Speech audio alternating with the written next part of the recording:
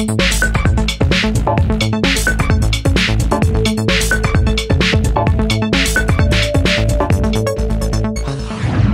week in 1846, an improved version of an artificial leg was patented by Benjamin Palmer of Meredith, New Hampshire.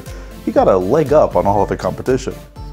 In 1892 this week, the first successful automatic telephone system was introduced in LaPorte, Indiana.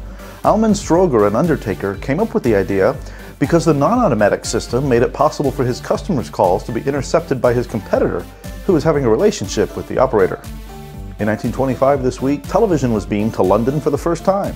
If you put everything into it except the kitchen sink, you'd have the transmitter that was used. To build the transmitter, John Baird used a tea chest, a biscuit box, darning needles, piano wire, motorcycle lamp lenses, old electric motors, cardboard scanning discs, and glue, string, and sealing wax. And this week in 1998, ATSC HDTV broadcasting in the United States was inaugurated with live coverage of the launch of the Space Shuttle Discovery from Cape Canaveral, Florida. That's our look back at This Week in Tech History, brought to you by IFA in Berlin. IFA, the Global Innovations Show. 6,000 media representatives, 2,600 from abroad. It's IFA time. Meet the official partner of the future in Berlin. Be sure to check out our website anytime at intotomorrow.com and subscribe to our free podcasts while you're there. We'll catch you next time on This Week in Tech History.